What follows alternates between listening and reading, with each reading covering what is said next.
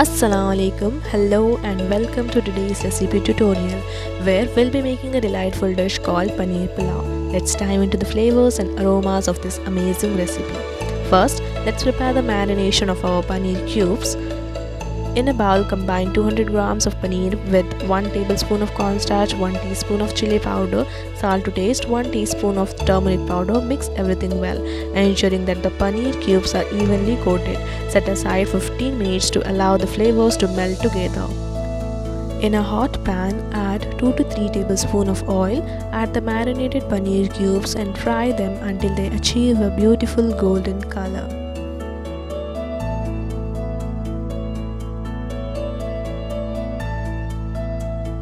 Now in another pan, melt 2 tablespoons of ghee, add a teaspoon of cumin seeds, followed by cinnamon stick, cloves, cardamom, black cardamom and black pepper. Allow them to sizzle and release their aromatic flavors. Now next add sliced onion and saute until they turn translucent.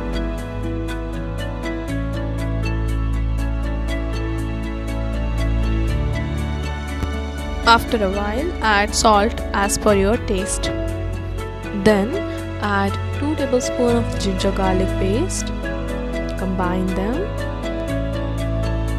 and add chopped tomato. Stir well and combine.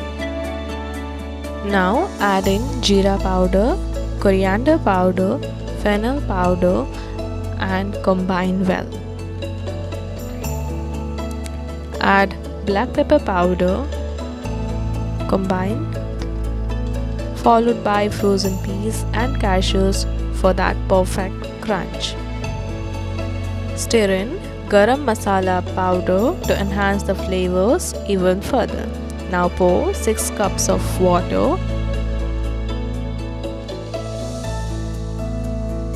Mix well and bring it to a gentle boil. Once boiling, add 3 cups of washed and soaked basmati rice, along with the juice of half a lemon.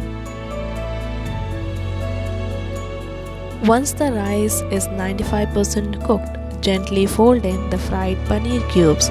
Allow everything to cook together until the rice is fully done and the flavors have melded beautifully.